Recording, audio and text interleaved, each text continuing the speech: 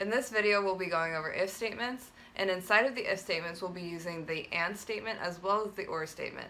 This allows us to evaluate multiple logical criteria in a single line of code. Let's see what that looks like.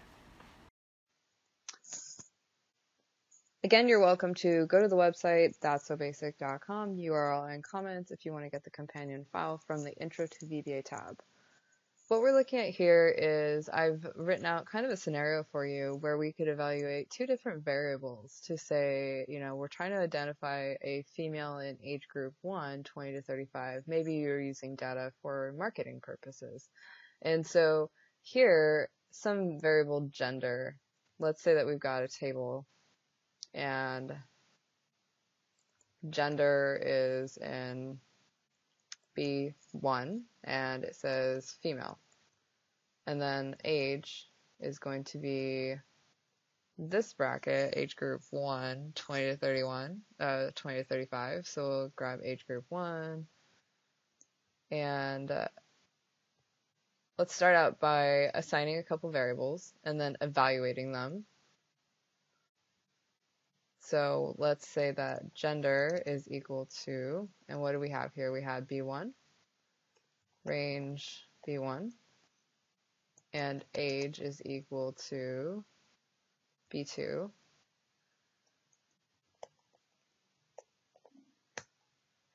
All right, and then the way that an if statement works is it's going to evaluate a logical argument, whatever that happens to be.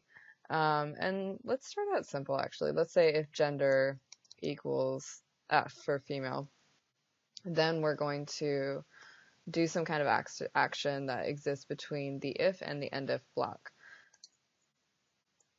And maybe it's just a message box that says true.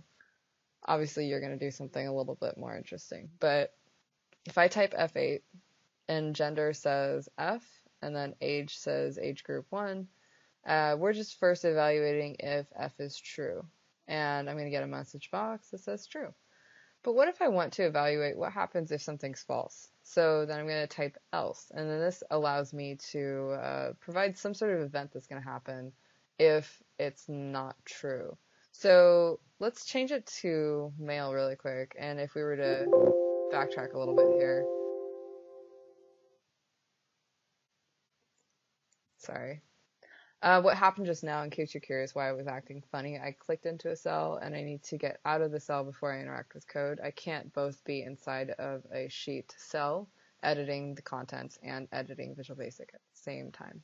So if I was to remove the else statement and just see what happens if I run an if statement and nothing's true, it's just going to go straight from the if line here to the end if line here and nothing happens.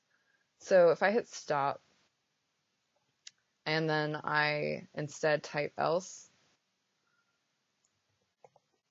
and we can change these message boxes to be a little bit more descriptive to what's happening here.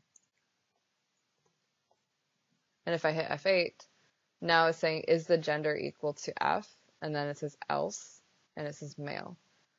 Okay, so that's all good, but what if my box was blank? Well, that's kind of problematic because that would be entirely inaccurate for every time that it doesn't say F to always say male, right? So if I was to then say else if, I can have a second logical statement that's going to be evaluated in order. So what's happening here is that the first logical statement was female, the second one is male. Once the first one executes, if this one's true, the second statement is not evaluated at all. However, if the first statement is false, the second statement will be evaluated. And then if they're both false, I can either just omit any further arguments and it will go to the end if, or I can type an else. So the else is the statement that will be executed if all subsequent statements are false within the if block. So here we could have a message box saying gender not entered, and I'll get that message box back. So here if I was to switch it to male,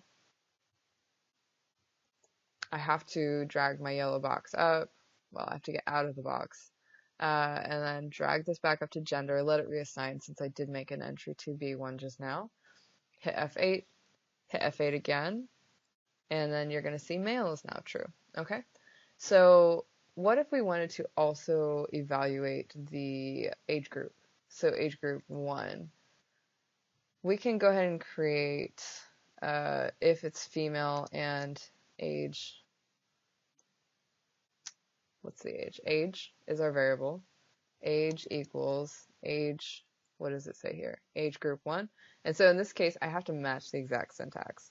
Whenever I'm using a string variable that exists on a worksheet and I'm trying to do any kind of equality, the case sensitivity does actually matter.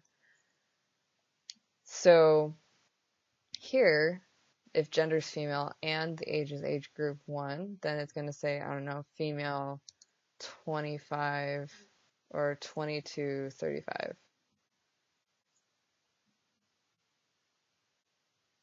And so this came up false. Let's try and figure out why. So gender is, we had to switch it to female. We were trying to make this true, right? We're trying to see female in age group 1. So let's drag this back up, reevaluate the gender variable in B1, and now I get that message box. Now, what if I wanted to make this a little bit more complicated? And I wanted to say either age group 1 or age group 2 is acceptable, but I don't want to include age group 3. So here I can do a parentheses and then say or age equals age group 2, and then I could switch this to 2 and it'll work fine.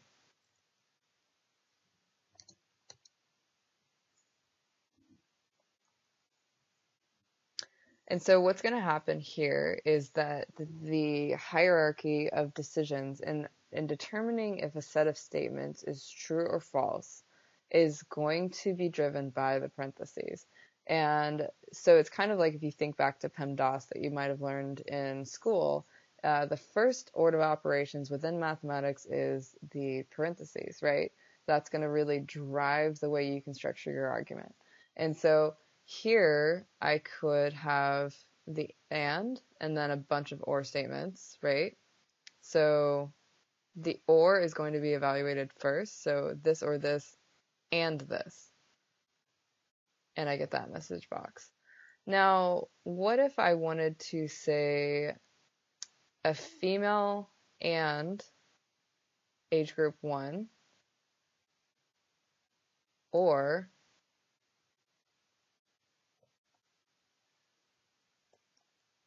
a male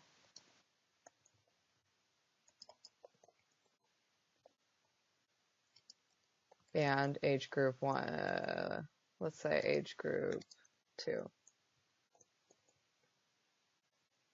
All right, so the way that this is going to evaluate is that gender equals female and age groups 1, or gender equals male and age group 2.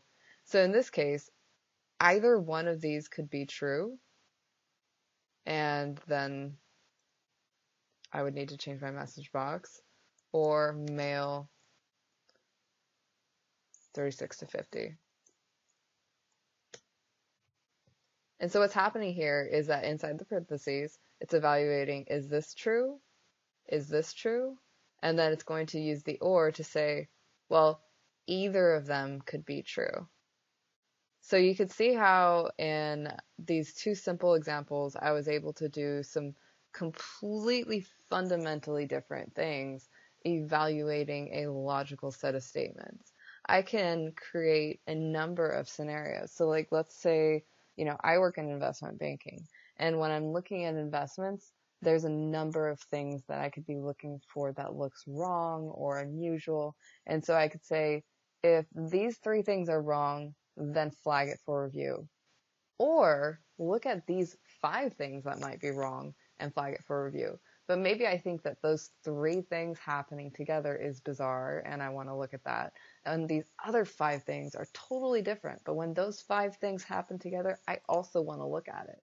And so you can really structure your arguments based on whatever your needs are, however intricate, and really think about how you're doing the parentheses. That those are the things, anything inside parentheses will be evaluated first, and you should be able to kind of structure your logical flow from there. All right, thanks for joining, and hopefully this gave you a good grasp of if statements and how to get some stuff done.